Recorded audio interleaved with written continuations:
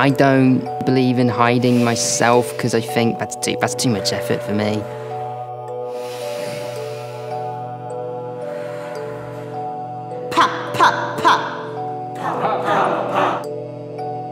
Theatre has helped with talking with other people that I don't know. I am on the autistic spectrum, and that has made communicating a bit difficult.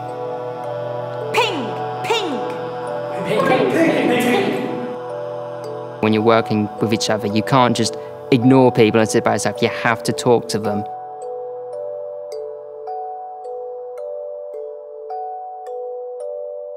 The best way to get ready for acting is to just do weird stuff with people you don't know. I did the youth theatre for, I think, 8 years, until I got too old and I got kicked out. Guess I just didn't really know what to do with myself. I didn't know if I could do the proper theatre because I still looked really young.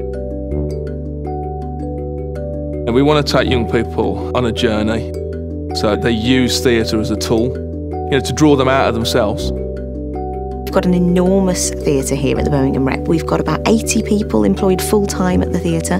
What I've been doing this week is helping facilitate the young people to create their own play.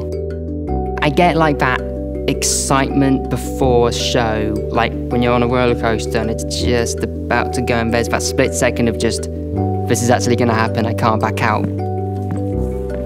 Greetings! I am the Wizard of the Forest. And before you ask, no, I didn't go to Hogwarts. Have you all written down what you want to write? Your wishes for the wizard.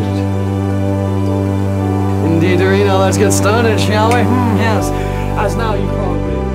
The Driver's Seat Initiative knows that confidence and individuality are two of the most important skills that a young person can take forward.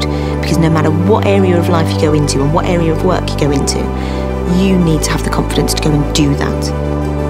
When I'm with my mates at the theatre, rehearsing a play, there's nothing better than that to me. It's a great feeling when it's done and you sit down and you relax and you just look at each other and you just say, we did it.